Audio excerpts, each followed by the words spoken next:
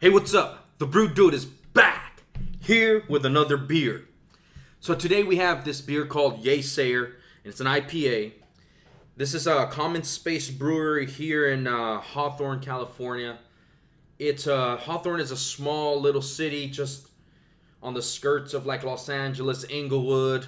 It's literally, let's see, 5 to 10 minutes from LAX. So if you've never heard of Hawthorne, and if you're ever in the Los Angeles, LAX area, hit up Common Space. Let me tell you, their beers are fantastic.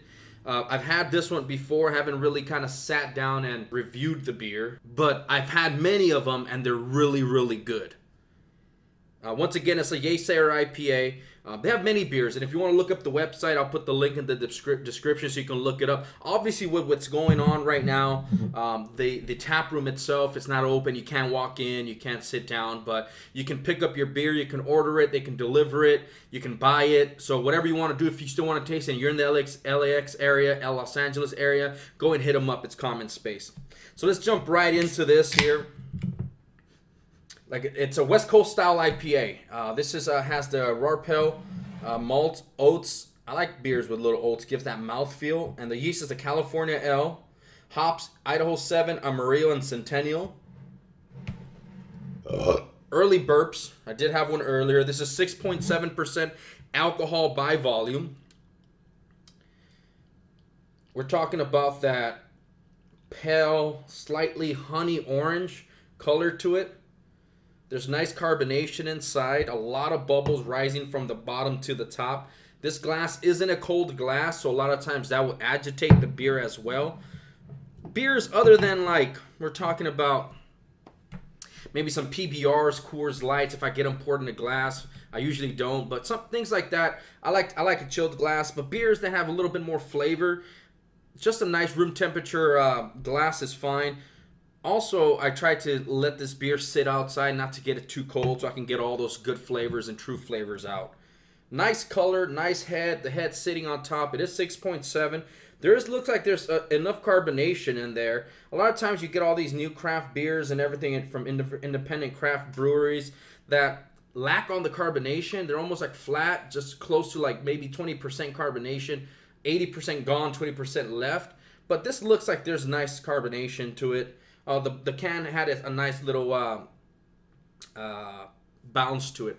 Also, they can it there. They do all their labels, all that good stuff. They take care there. It's awesome. It's awesome area. It's a good environment. I would definitely check it out. But back to this beer, right? Because I'm just talking and rambling, huh? Smells delicious, sweet, slight pine, a little resin.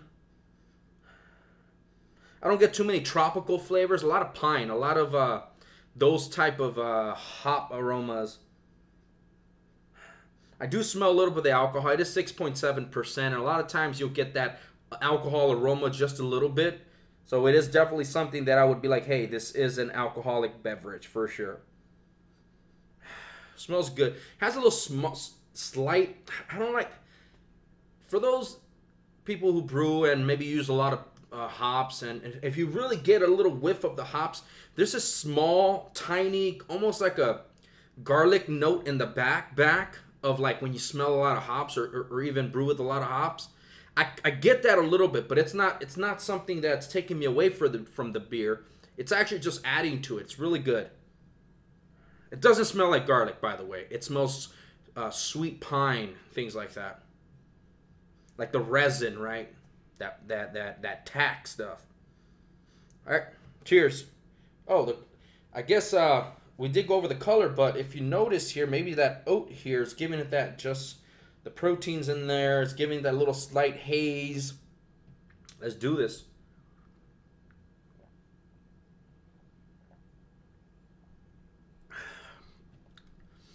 Carbonation is just right. It's not overly carbonated that it looked. It actually was just releasing a lot of carbonation. That carbonation was just right. Not too much of a bite. Just a slight amount of bite. Just enough to kind of introduce you to the beer, saying, hey, look, check this out.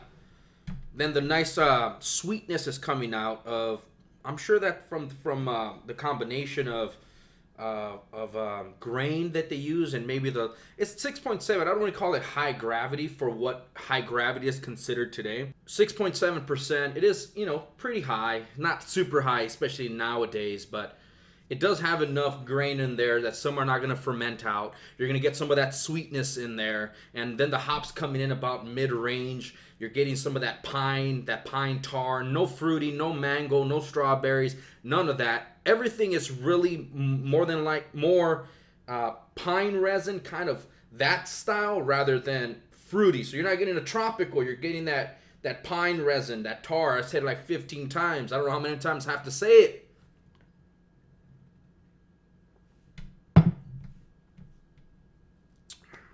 It's delicious. It's really, really good. Once again, if you are in the Hawthorne area, if you're in the LAX area, at the end I get a lot of earth flavors. Like you can taste those raw hops. You can taste the roots and the dirt of the vines and stuff.